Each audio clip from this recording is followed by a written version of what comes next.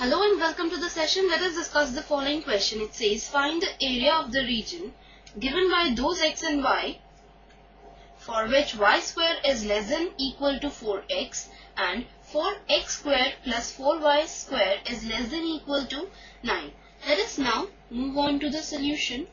Here we have to find the area enclosed by the region y square less than equal to 4x and 4x square plus 4y square less than equal to 9. Now y square is equal to 4x as the parabola and 4x square plus 4y square is equal to 9 is a circle, and we have to find the area enclosed by this parabola and this circle, that is in the interior of these two regions. So this is the region for which we have to find the area.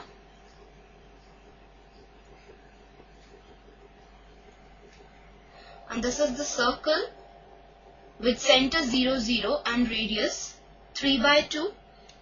And from here we can say that y is equal to 2 root x. And from here we say that y is equal to under the root 3 by 2 square minus x square. And we are taking just the positive square root. Now to find this area, we'll divide the whole region into two different regions.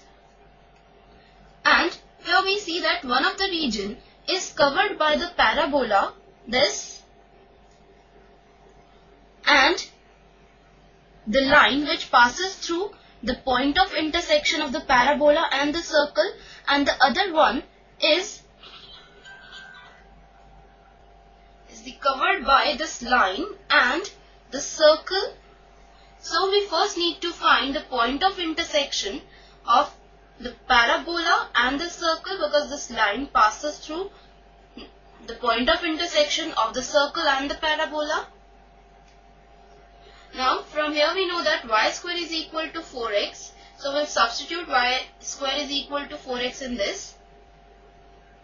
So we have 4x square plus 4 into 4x minus 9 is equal to 0. So again equal to 4x square plus 16x minus 9 is equal to 0. Now solving this quadratic equation, factorizing, 18x minus 2x minus 9 is equal to 0, and the factors are 2x minus 1 into 2x plus 9 is equal to 0. And from this we can say that x is equal to 1 by 2 or x is equal to minus 9 by 2. But we know that the area which we need to find lies in the first and the fourth quadrant where x is positive. So x is equal to minus 9 by 2 is rejected, and we have x is equal to 1 by 2. So this is the line x is equal to 1 by 2, which is parallel to the y-axis. Now the required area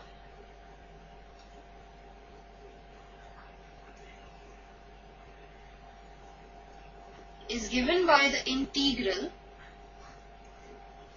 0 to 1 by 2 root x dx.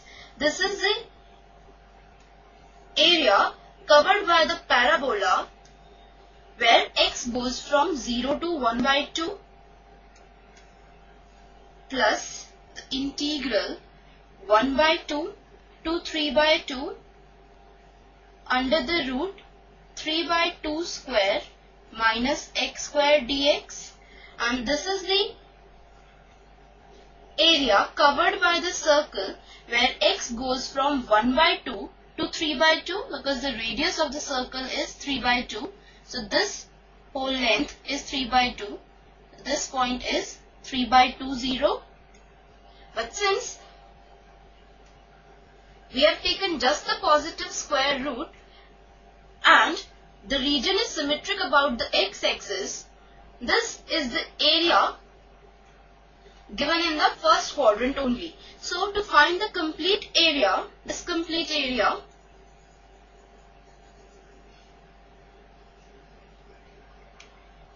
we need to multiply this area by 2, because this is the area in the first quadrant only and the region is symmetric about x-axis. So we will multiply this with 2 to get the complete area.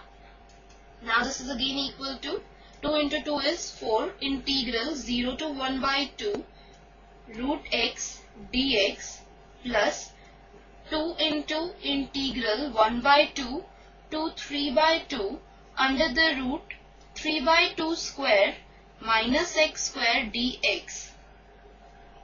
Now we'll integrate this. Now the integral of under the root x, that is x to the power 1 by 2, is x to the power 1 by 2 plus 1, that is 3 by 2 upon 3 by 2, and here the lower limit is 0 and the upper limit is 1 by 2 plus 2 into, now here we'll apply the formula for the integral of under the root a square minus x square, which is given by x by 2 into under the root a square minus x square plus a square by 2, here a is 3 by 2, so it is 3 by 2 square by 2 sine inverse x upon a, that is x upon 3 by 2, and here the lower limit is 1 by 2 and the upper limit is 3 by 2.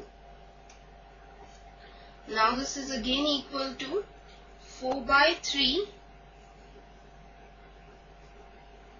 x to the power 3 by 2 plus, multiplying 2 with this expression, we have x into under the root 3 by 2 square minus x square plus 9 by 4 sine inverse x upon 3 by 2.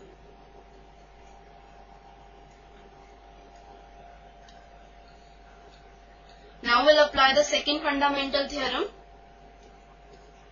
So we'll put x is equal to 1 by 2 in this.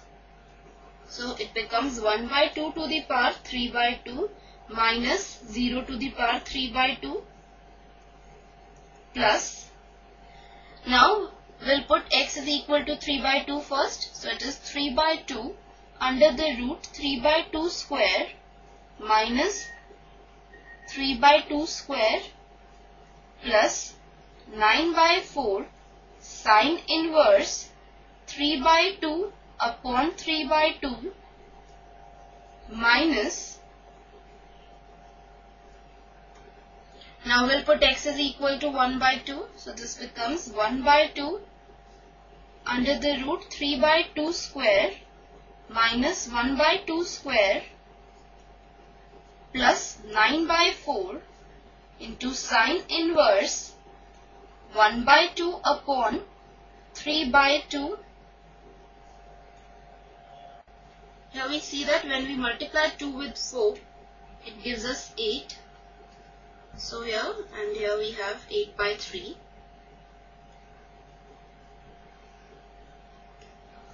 Now we simplify this expression.